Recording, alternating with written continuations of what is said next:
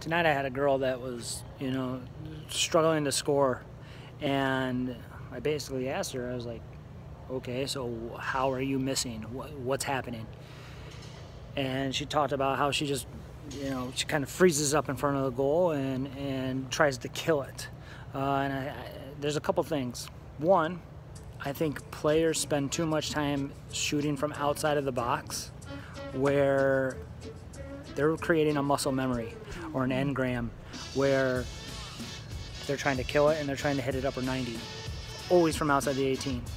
All of a sudden, they get inside the 6-yard box, and what does their muscle memory do? If there's somebody in front of them and their muscle memory and there's pressure on the ball and there's something to beat, well, then I think that they try to crush it. If you look at the goals scored in the World Cup, most of them were scored inside of the 18, inside of 12 yards, inside of the 6-yard box. So I think more finishing and more exercises need to be geared toward that. Two, whenever I play against a center back that all they do is kick the ball, I usually tell my players that this center back does not have a brain. Forwards can be that way too, and where in front of goal, they just crush the ball and they kill it and they try to hit it upper 90, and they always try to score in the exact same way, or they try to shoot from 50 yards out. When I train a lot of kids, they come into me and saying, oh, well, you know, I had 4 good quality chances and only scored 2 goals. That's batting 50%. That's pretty good. When Cristiano Ronaldo first went to Manchester United, Sir Alex only asked of him to create 3 quality goal-scoring chances a game. 3. Just 3. Yet some of these kids feel like, oh, 2 goals isn't enough. Or maybe some coaches think, oh, well, you scored 2, you could have had 5. Soccer's not that easy. Coaches should know that. Coaches, you've played.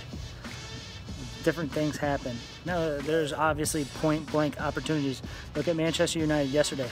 Lukaku missed an open net inside of the 6-yard box. Wide open. There's misses. So instead of trying to get your players to score a certain amount of goals, start counting how many quality chances they create. It'll help. Yes, adore you all of the time. I like to.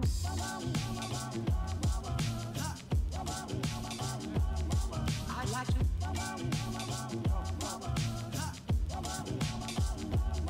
I like to love you every day. I like to love you, love you. I like to love you, love you. If I may.